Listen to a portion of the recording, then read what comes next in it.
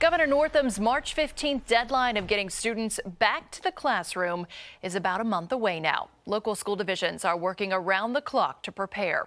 10 News reporter Annie Schroeder is working for you with a breakdown of some of those plans. Hey, Annie. Jenna, good morning. Newly released CDC guidelines show that students can return to the classroom safely. But now, as you mentioned, school divisions here in our region are working around the clock to make sure those standards can be met. Now, a majority of students in Roanoke City Schools haven't seen a full week of in-person learning in almost a year. Most students have been doing a mix of in-person and virtual learning.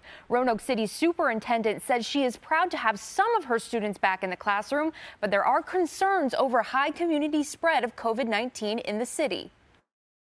We have been inching our way forward step by step, methodically, carefully, responsibly, understanding that our region is in high burden and substantial transmission. We understand that, but we also understand the importance of children being in school. The superintendent says the school division is working very closely with the Roanoke City and Allegheny Health Districts to welcome those students back safely. Now, the final reopening plans are expected to be presented to a school board in the upcoming weeks. Live in the newsroom this morning, Annie Schroeder, 10 News, working for you.